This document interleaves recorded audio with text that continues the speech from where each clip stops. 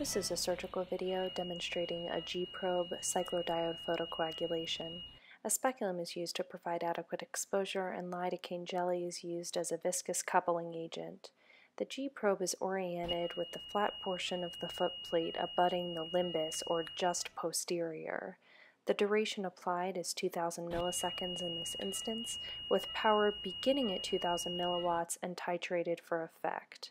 With audible pops indicative of destruction of the ciliary process, the power will be reduced.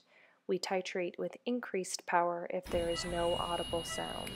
The probe is marched around the limbus, avoiding the 3 and 9 o'clock positions due to the presence of the ciliary nerves, and treatment is with approximately 16 to 18 spots.